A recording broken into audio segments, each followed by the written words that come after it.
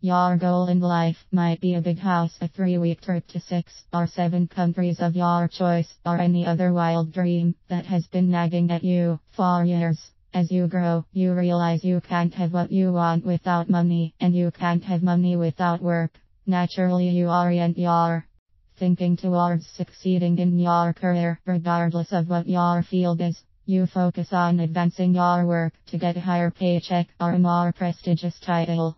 If you become a successful woman, you will hear a lot of questions about your work-life balance, your duty towards your home, and your secret to having it all.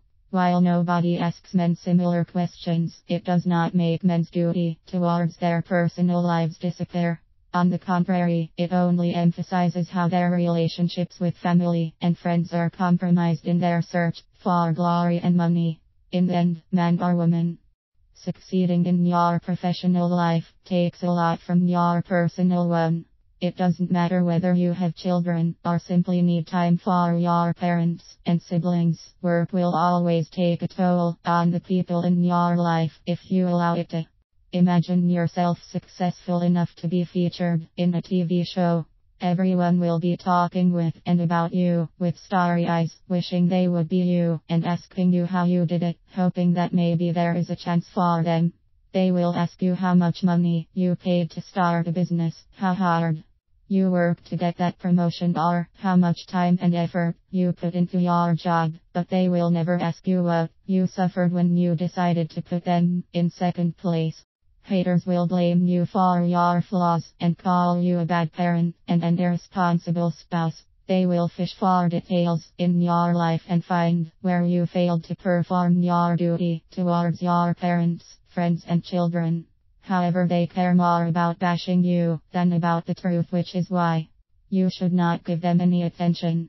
It may be tempting to enjoy your success and rub it in their faces, but if you have become distant enough from the people in your life that you wreck your relationships with them, the last thing you will think about is people's opinion.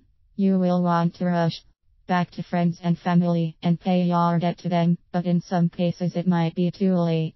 Whether your achievement will give you fame, money, or personal satisfaction, it will take a lot from your time and energy.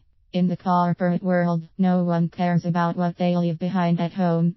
Rarely will you encounter a person who speaks or their spouse or kids in the workplace. After all, the corporate culture has ingrained in people's minds how unprofessional it is to show your concern about your home, because it always demands that you put your job first. The next time you take a vacation or stay home for the weekend, reflect on what you do and why you do it. Remember how success will feel like when it is the only thing you have left. Reevaluate your balance. The thing about work-life balance is that is not a status, it is a constant process. A sick kid will tilt the scale towards home no less than an audit will force you into dropping everything to get to work. Every week, take an hour of your peaceful weekend morning to recap how the entire week went and which side of the scale was sacrificed. Don't torture yourself with guilt over imbalance, and keep in mind that it is a perfectly normal part of life. Look on the bright side, represented in what you achieved in a specific week, and deal with drawbacks with an optimistic attitude rather than a disappointed one.